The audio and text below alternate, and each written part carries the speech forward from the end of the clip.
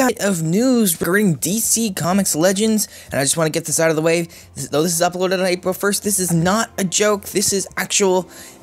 In the game, just yesterday, we got 3 new characters, all of which I am very, very excited for. I'm very happy with the game. I was actually thinking, or I wrote a list of some characters that I was in the game, and I was going to do a video about that, and I think all 3 of these characters were on the list, so I am very excited that they are here.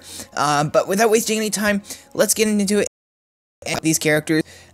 First up, we have probably one of my favorite ones, or one of the ones I've been wanting for a while.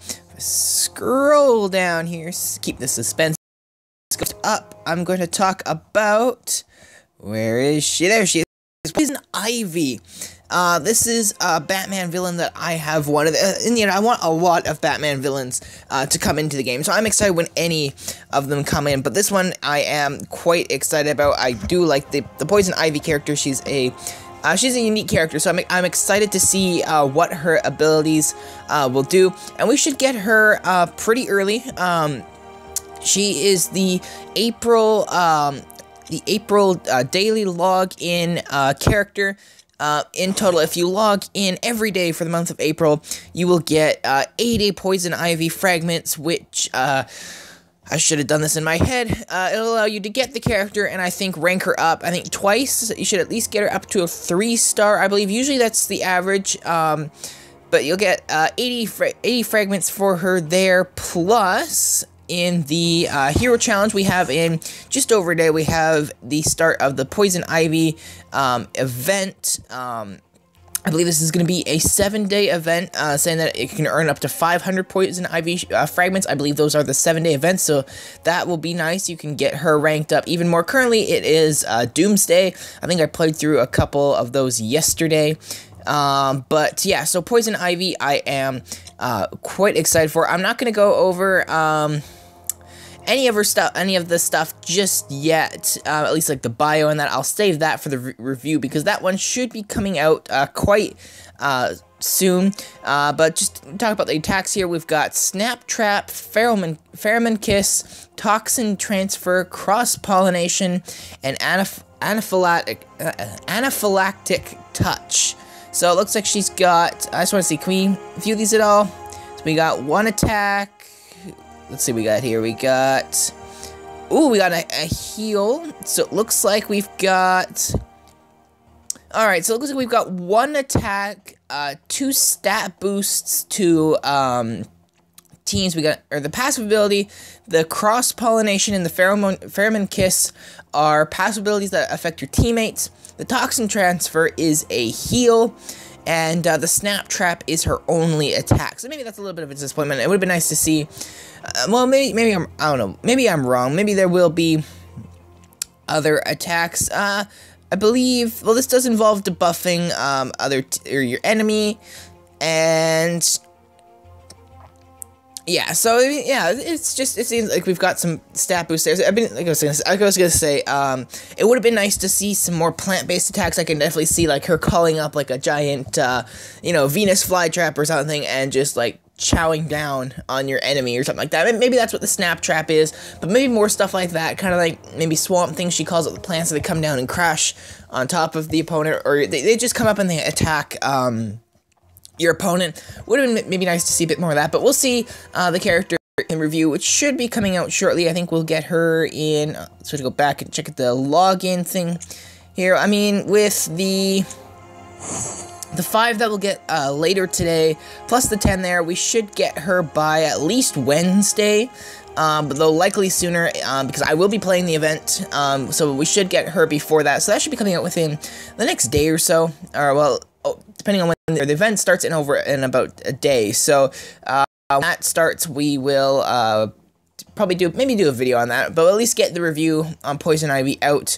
But yeah, so that is the first character. Second character, he's one just overall I am super excited for, because she is very similar to one character that I want very much so, but I very much like her too.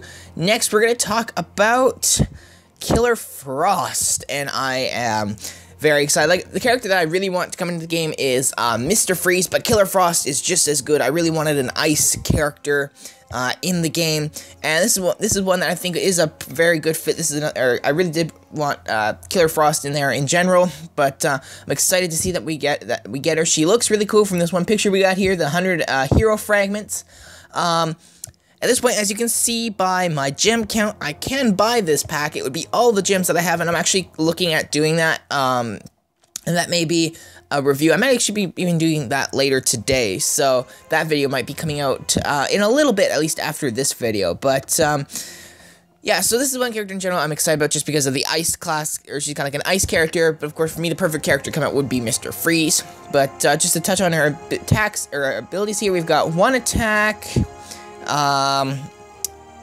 ooh, a stun, just a straight stun. That is very nice. So we got one attack, a stun, another attack, and the passive ability. So this actually, I'm actually now really excited about buying Killer Frost, because that is awesome to have a stun and then 2 attacks. That is a very nice combination. At least I think it is a very nice combination. So, but yeah, just overall, this is one here I'm excited. At this point, this 100 hero fragments is the only way you can get her. It doesn't look like she'll be in any events in the at least for the next little while.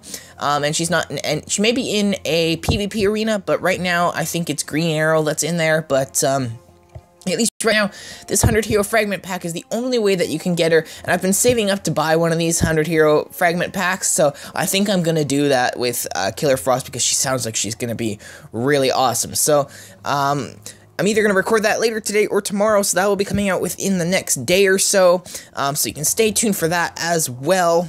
But moving on to the last character that is available, this is another one that I think is a very good fit for the game. Just with the kind of like the gameplay style and that, I think she's going to fit in really well. We kind of got a quick look at her when I was taking a look at the Poison Ivy arena. Our third character that joined in is Katana, and this is one that, just in general, I think just because of her character and that she fits very well into the game, kind of a hand-to-hand combat kind of character. And it'll be interesting to see what they do with her sword and that, what kind of effects that will have on the opponents, because if I remember right, basically her sword, when she kills somebody with it, their soul is trapped in the sword. So it'll be interesting to see if maybe they have a special effect for her that, though when, like, they don't, or when they attack somebody, even if they don't kill them, if they have some sort of debuff on them, that would be nice to see. Maybe we'll find that out, later on. This character, I don't think we'll get right away, just because she's not available yet. I forget when the event is. I'm just gonna go double check on that. The hero challenge starts in a week, so we won't get her for a little while yet, unless she comes out in another like special offer or something. But if I'm gonna buy the Killer Frost set, I may not have enough to Katana, but I'm fine with that. We'll get her as soon as we can. She's not very high in the fragment number. You only need 25 to unlock her, which is nice. This is one I could have seen them going for 50 fragments, or even 9, maybe not necessarily 90, but at least 50. This is, I mean, I'm a little surprised there wasn't one out of these 3 that was for 50 fragments. We've got one at 25 for Katana, Poison Ivy, and Killer Frost. Both cost 10 fragments to unlock, so that's nice. At least they're lower. For lower players, it's easier to get the character. But we taking a look, just a quick look at the attacks here. We've got one attack. This is passive ability, gain critical up. We've got second attack, and then we've got 2 passive abilities. Oh, passive ability and team leader ability. So this is the one that it looks like it's going to touch on the powers of her sword. Looks like it maybe increases. It looks like it increases critical damage. Yeah, and this one looks like it steals a buff from the target, so that can be nice. So so it looks like they've worked maybe the powers of her sword in there at least a little bit. But in general, this is one character I am excited to see what her attacks will do.